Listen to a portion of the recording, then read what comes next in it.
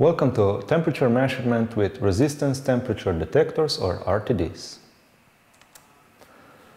When RTDs are heated, their resistance increases almost linearly with temperature because they're made from pure material, typically platinum, nickel or copper. Typical RTD is PT100, that means platinum RTD with 100 ohm resistance at 0 degrees Celsius. RTDs are stable, accurate and linear, but are also expensive, require current source, self-heating and have low absolute resistance. Now how RTDs work. DSI-RTD allows measurement of resistance and temperature, has internal 1.25 mA constant current source and supports all common RTD types from PT100 to PT2000.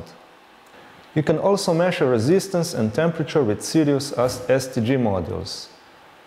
SIRIUS STG has internal constant current source that is set to 1 mA for measuring low resistance RTDs and 0.1 mA for measuring high resistance RTDs. We also have dedicated instrument for measuring RTDs, Krypton 8x RTD. It has great accuracy, low noise and also supports free wire connections to RTDs. Now let us go to live demo. I have connected SIRIUS STG and Krypton RTD to my computer. They are both automatically detected in Dewesoft. On SIRIUS STG, on first channel I connected DSI-RTD.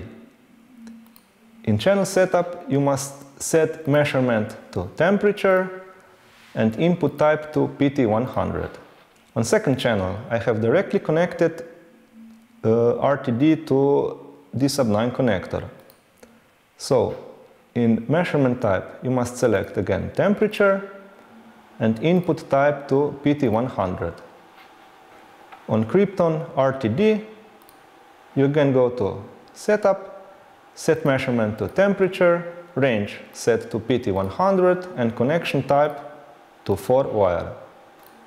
And when you're done, you just go to measure, and we're measuring temperature with Dewesoft.